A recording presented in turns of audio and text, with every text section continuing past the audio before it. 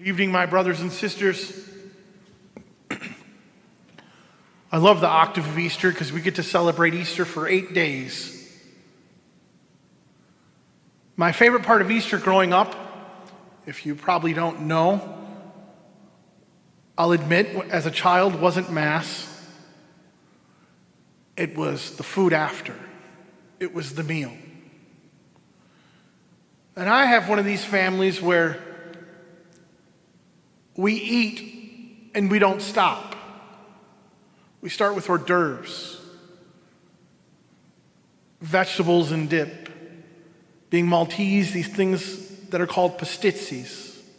I don't have time to describe them because it would take me all night. They're so wonderful and so good.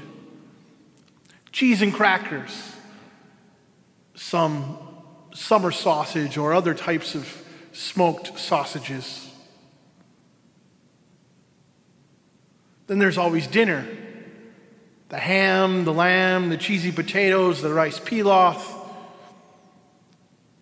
the wonderful salad with Italian dressing with tomato and onion on it, some nice pita bread or some good baked rolls, maybe some green bean casserole, cabbage and noodles, all these things at the table. And why do we come together to eat? Why do we come together to celebrate? Especially Easter Sunday. And then, of course, you take the leftovers home and you do different things with them. Like crunchy ham casserole. You take the nice smoked or cooked sausage and you cut them lengthwise. And you get some of that nice bread, rustic bread, and you put a little mustard, maybe a little horseradish or a little spicy mustard, and you make yourself like a half sandwich with one of the pieces of sausage and you eat it the next day. Maybe it's a couple hard-boiled eggs because, your family colored some, or just hard-boiled them to eat them. But what does it mean to eat a meal together as family? See, the reason I bring up this question, the reason I described, in a sense, an Easter meal, is because this year, yes, it was different.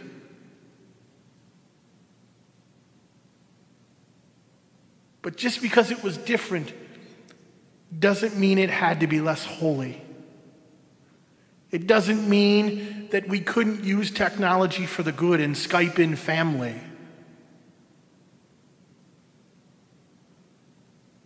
And yeah, maybe we don't have the abundance of food at the table because it's 2 or 3 of us.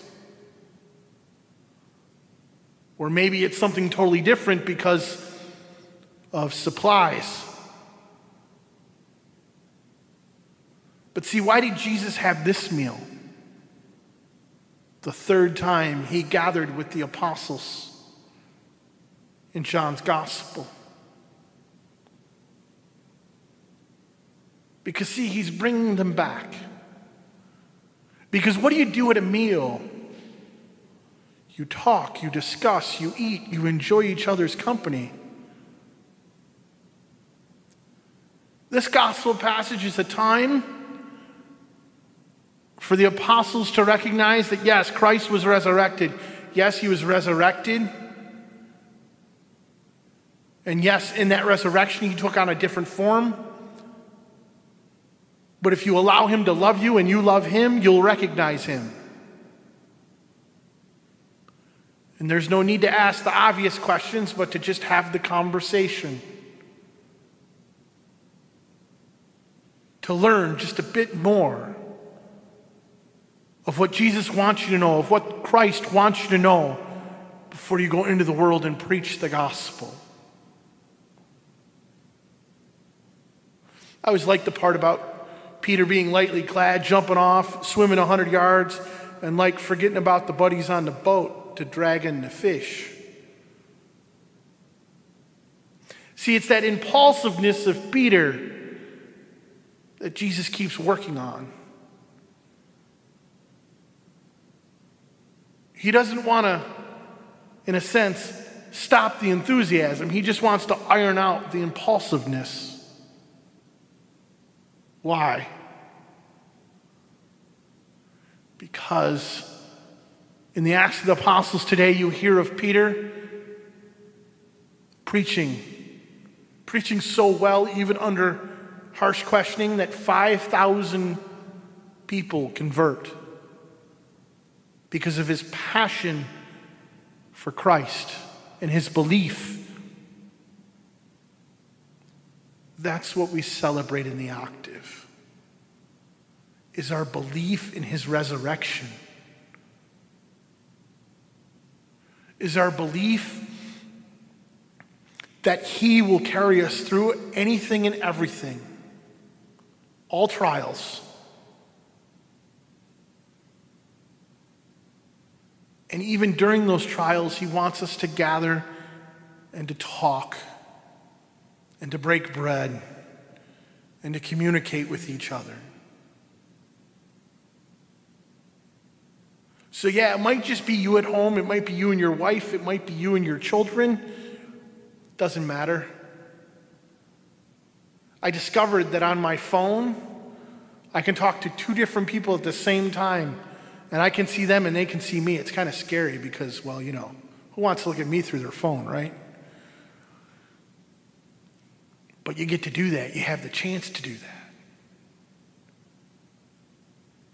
So as we figure out new ways to communicate to our brothers and sisters in faith, to our brothers and sisters, realize that in that communication we attempt, God will perfect it. In that trying, God will perfect it. And as long as we continue to communicate to him who is our Lord, he will continue to perfect us,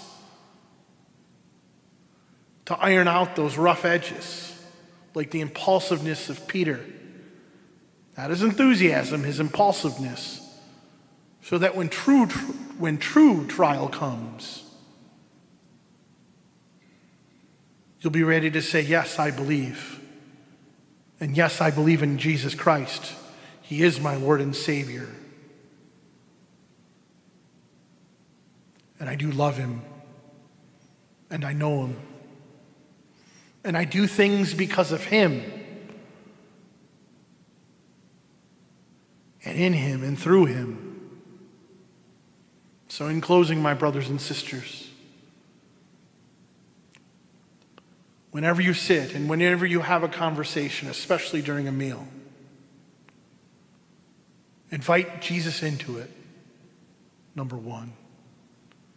Number two, enjoy each other's company. And number three, don't ever at the end of the conversation forget to say what? I love you.